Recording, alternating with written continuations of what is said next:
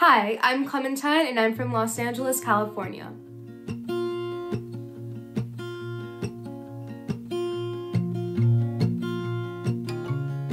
So I started modeling about 2 years ago when I was 11. When I was younger, I looked up to really big runway models like Gigi Hadid or Kaya Gerber and her mom Cindy Crawford, and I just thought it was all lights, camera, action. And then when I got into it, I was like, oh, I'm not as big as them. So I just started small, and then I got an agent, and then now I'm with LA Models. I feel great working for brands that I really support and that I feel good in and I really like myself. When I was a little kid, I would always dance and sing. I was kind of all over the place. I took dancing classes, I had gymnastics, I would go to dance recitals, I would take singing lessons. And yeah, I was always really doing performing arts when I was little. Somewhere over the rainbow, way up high. What I like about acting so much is that with every different script that I get, I can just embody somebody else and portray different emotions. I love that a lot. It's cool, it's like a getaway.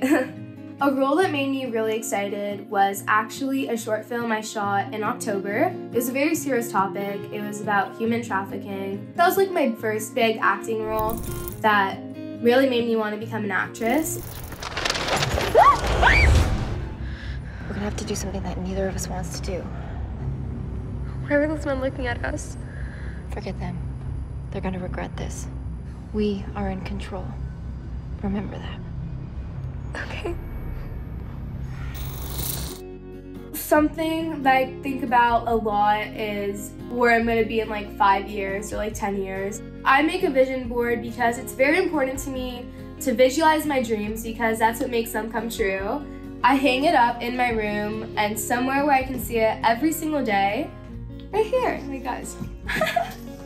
Going to events and some modeling gigs and my favorite actresses and favorite model, and then rescue and foster more cats because it's really important to me.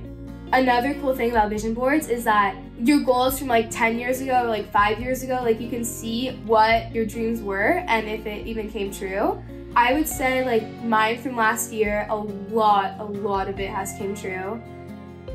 Having European parents or European blood really changes my perspective on things because Americans tend to sugarcoat things, but in France, they're very blunt, and my mom, she gives me constructive criticism a lot, which is good and keeps me grounded.